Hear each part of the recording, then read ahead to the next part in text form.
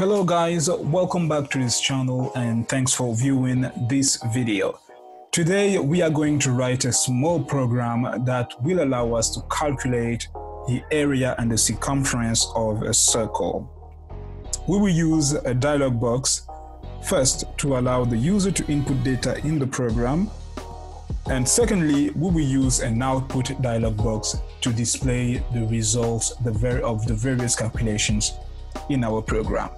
So let's begin. The first variable to declare will be the radius of the circle, because we will find out that in order to determine the area or the circumference of a circle, you first need to know its radius. We will give it the type double. So let's write double radius.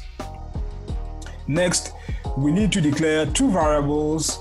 The first one will be used to hold the value of the area of the circle, and the second one will store the value of the circumference. And both of them are going to be of type double as well. So double area circle and double circumference.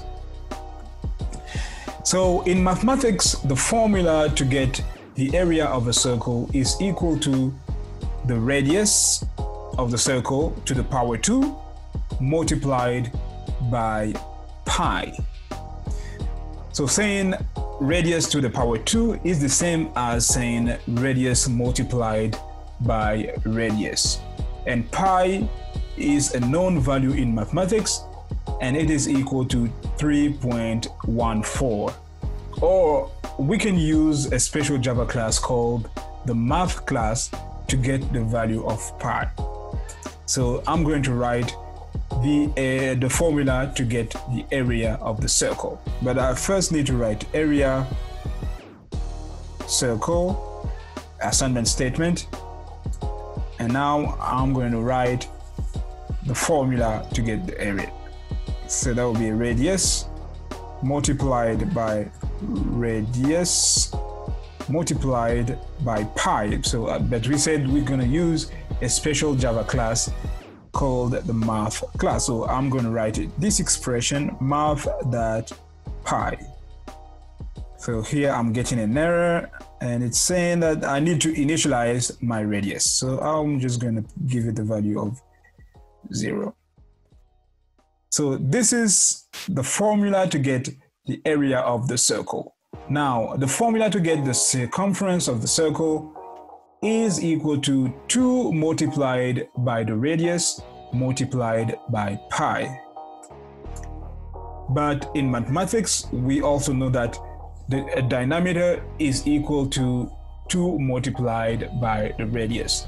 So it's the same thing if you wrote diameter multiplied by pi, or you wrote 2 multiplied by the radius multiplied by pi.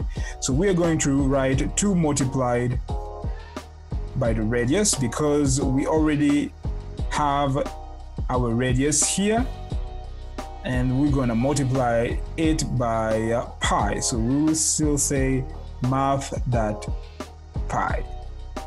For the next step, if you can recall at the beginning of the video, I said that we will use dialog boxes to input and output values in our small program.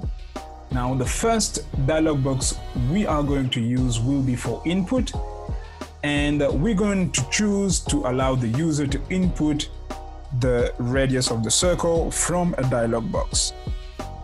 Now, here we need to know that the show input dialog method is the method that allows the user to input values in a program using dialog boxes.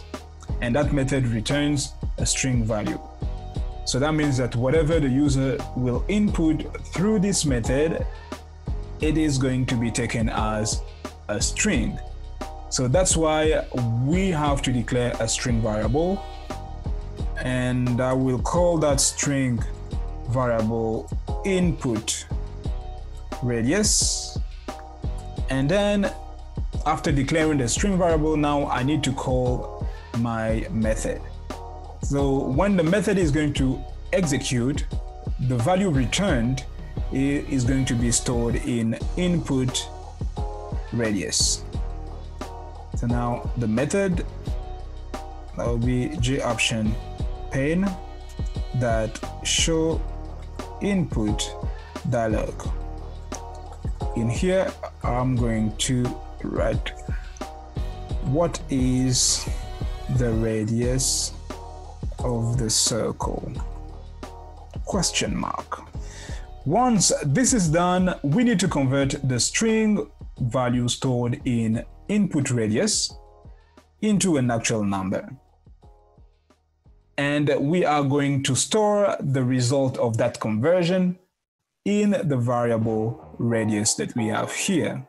So now I need to write radius, assignment statement. Since radius is of type double, so I will write double that parse double. So that means that our string value stored in input radius is going to be converted into a number of type double. So as the argument here, I'm going to pass input radius. So that's it. Now we have to output or display the values such as the area, the radius, the circumference, all at once on an output dialog box. And for that matter, we are going to use the show message dialog method. But in the show message dialog method, we can only pass one variable as the message string expression. To solve this problem, we will have to declare a string variable that will help us to display the various values at once. And I will choose to call that string variable output underscore result.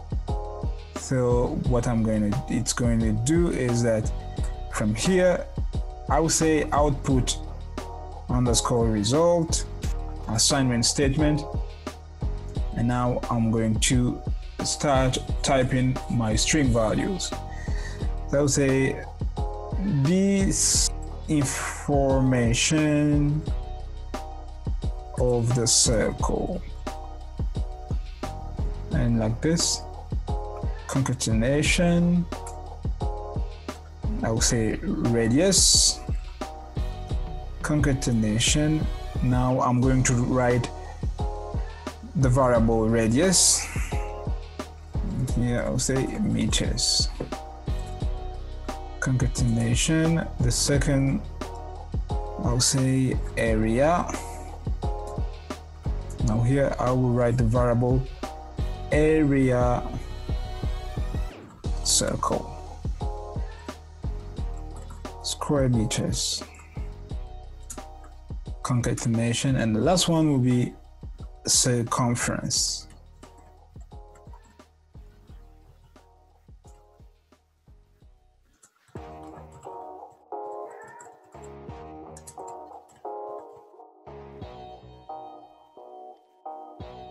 So here, my bad, it's output result.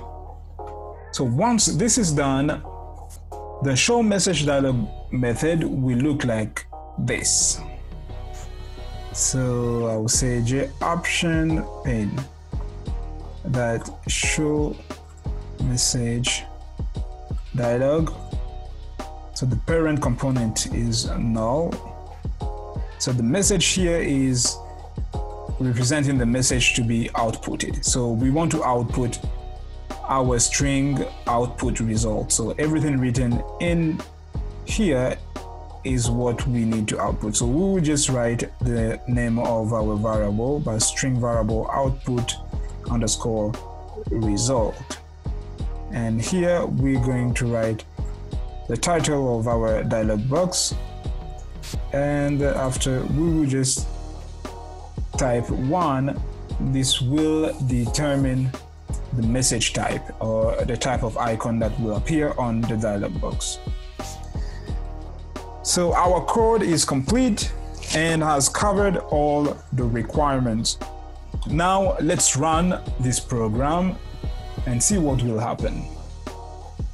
So now the input dialog box appears, and as you can see, we have what is the radius of the circle. I would type in a number, let's say 5 for example, and I will click on OK. As soon as I click on OK, the program will make all the calculations. It will calculate the area and the circumference, and after calculating, an output dialog box will appear and display the results of the calculations. So as you can see here, I have the results of the calculations. I have the title, circle information, I have the message type or the icon, and here I have the message, which is output result. So this is the value stored in output result showing on the dialog box. So I have the information about the radius, the area, and the circumference as we wanted. So guys, this is a small exercise that can help you practice the notions we have learned so far in this Java series. So feel free to play around it and understand the various steps we used in solving the problem. So thanks for viewing. I hope this video was informative, and please do not forget to like this video and subscribe to this channel. Let's meet in the next video.